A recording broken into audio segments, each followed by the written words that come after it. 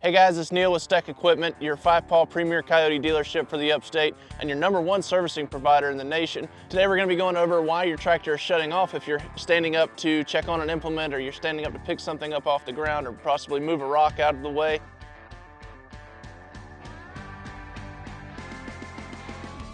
Now I'm going to get on the tractor and start it, and we're going to show you what the safety feature looks like.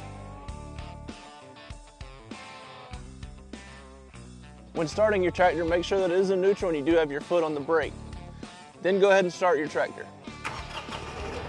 If you should forget to take your tractor out of gear when getting off the tractor or setting your parking brake, the tractor will shut off.